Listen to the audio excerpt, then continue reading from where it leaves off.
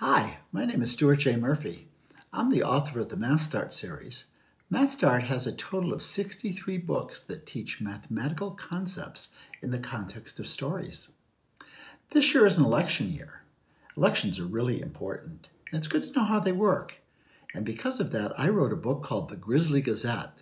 It's about an election at a camp, and it's lots of fun to read. I'm going to be reading it to you today. The Grizzly Gazette, written and read by Stuart J. Murphy, illustrated by Steve Bjorkman, and read with the permission of HarperCollins Publishing Company. "I'd love to do it," said Corey. "Do you really think I could win?" It was Tuesday of the last week at Camp Grizzly. On Saturday, everyone would vote for the camp mascot. If Corey won, she would get to wear the famous grizzly bear costume and lead all 100 campers in the Grizzly Parade. And her photo would be displayed forever in the Grizzly Hall of Fame. "Sure you can win," said Jacob. "I'd love to be the grizzly bear, but Daniel and Sophie have already started their campaigns," said Corey. "Daniel is really popular," Corey added, "and Sophie belongs to the boat club. That's the biggest club at camp. Look at this article in the Grizzly Gazette." There was a poll in the Grizzly Gazette. The reporters wanted to see who was ahead. They asked all 100 campers how they planned to vote. Then they printed a circle graph to show how all, or 100%, of the campers felt. The Grizzly Gazette. Sophie and Daniel neck and neck. 25 said they would vote for Sophie. That's 25%. 25 said they would vote for Daniel. That's 25%. 50 hadn't made up their minds. That is 50%. "Don't worry," said Jacob. "We haven't even started yet." "Yeah," said Katie. "Look at all those undecided votes. You still have a chance." "Okay," said Corey. "I'll do my best." On Wednesday, Corey announced that she was entering the race. Late that afternoon, the Grizzly Gazette ran another poll. Again, they asked the 100 campers how they planned to vote. The Grizzly Gazette. Corey enters the race.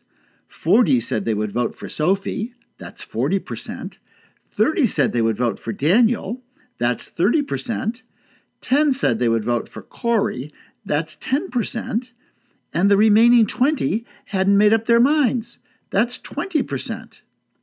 100% of camp squirrels prefer acorns to broccoli. "We've got a long way to go," said Corey later that afternoon. "But we're just getting started," said Jacob.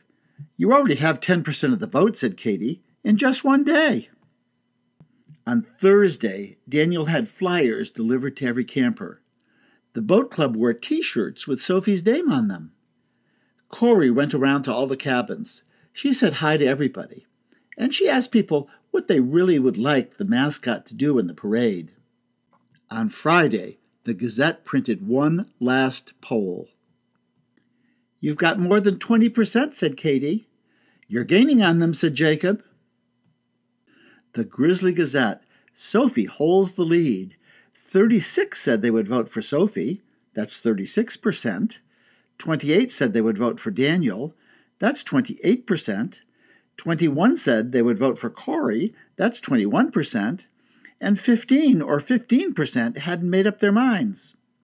75% of Camp Rabbits would rather have carrot cake than chocolate shakes. On Saturday, Daniel gave out free candy bars. The boat club held a regatta for Sophie. And at the campfire that night, each candidate got a chance to make a speech. "Vote for me," said Sophie. "I can lead the parade in style." And she did a cartwheel right in front of everybody. "Vote for me," said Daniel. "Remember the candy bars." Then it was Corey's turn. Corey stood up. She was a little nervous, but she spoke clearly. "I asked a lot of you what you wanted the mascot to do in the parade," she said. "And after I heard what you said, I decided to write a new camp cheer." "Huh?" said Daniel. "Who cares about a cheer?" said Sophie. All the members of the music club stood up and started playing their instruments, and Corey sang the new Grizzly cheer. 1, 2, 3, 4. Listen to our grizzly roar. Grr, grr, grr. The music club began marching round the campfire. One by one, the campers jumped up and got in line. Corey sang some more. 2, 4, 6, 8, the grizzly bears are really great. Grr, grr, grr. Soon everyone was marching and singing along. The election was Sunday. The Grizzly Gazette published a special edition as soon as the votes were counted. The Grizzly Gazette. Corey wins. 25 voted for Sophie. That's 25%. 25 voted for Daniel. And that's 25%. And 50 voted for Corey. That's 50%. 100% of camp critters like to eat popcorn while playing ping pong. Later that day, Corey put on her costume, gave big bear hugs to Jacob and Katie, marched to the front of the line, and led the whole camp, all 100%, in singing the new Grizzly cheer. 1, 2, 3, 4, listen to our grizzly roar, grr, grr, grr. 2, 4, 6, 8, the grizzly bears are really great, grr, grr, grr. The grizzly bears, that's us. Thank you for listening to my story, The Grizzly Gazette. I sure hope you enjoyed it. If you go to my website, you'll find that there are 62 additional MathStart books. And for every single book, there are activities that you can do at home or at school. Have a great day.